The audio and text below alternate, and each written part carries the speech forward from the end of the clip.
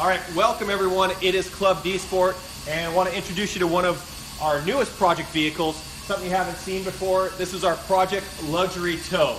2005 Cadillac Escalade. We picked the thing up super cheap, $3,600. It's got a 345 horsepower LS engine in it, so it's a great platform to be building up on. We've already done a baseline dyno on it using conventional 5W30 oil.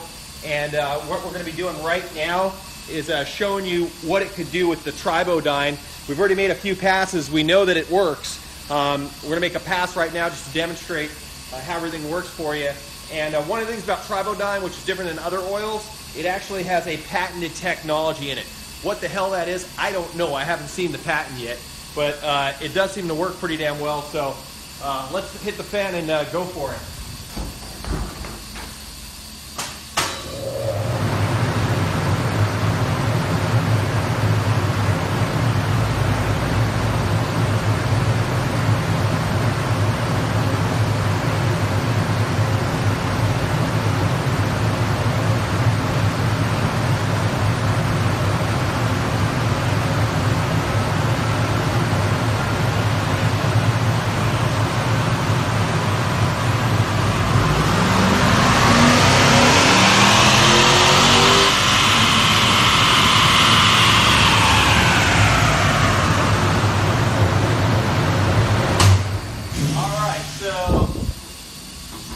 Let's change this to C here, and okay, hold on here. It didn't do a sample of the actual RPM on that one, so let me just pull that one off for a second. Here, all right. So anyways, here's where we've been at.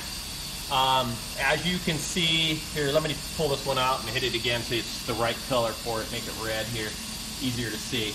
All right, so the red line, what we're looking at here with the red line, this is with the TriboDyn oil in there. And notice, compared to the baseline conventional oil, you see an additional horsepower increase as the RPM goes up. And that's what you expect to see when you're reducing friction. You know, right here at, let's see here, change this back to engine speed. Right here at, what are we at? At about 5,750 RPM, somewhere in that range. We're picking up close to 6 horsepower there.